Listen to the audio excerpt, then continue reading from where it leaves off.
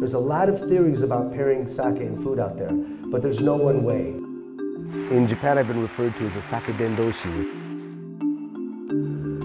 Because what I do is I promote sake in every way. I teach about it, I write about it, I lecture about it. So I just kind of cover all good things about sake and try and promote them as widely as I can around the world.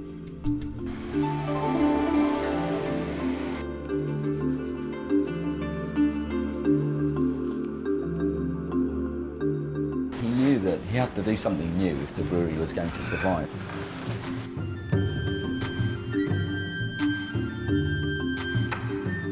どこに行っても南部美人の息子、どこに行っても久慈の家の息子っていう、そのがんじがらめを担っている自分を解き放ちたい。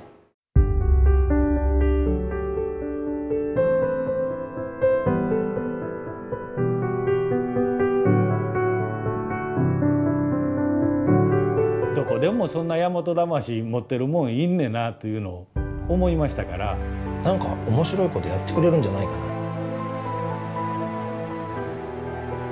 You have to do a new thing every year to do what looks like exactly the same thing.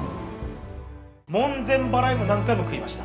南部美人久保田とか八海さんがあれば十分だから帰ってくれっつって、南部美人今のままじゃダメだよって言われたの今でも覚えてる。俺は挑戦したいんだと。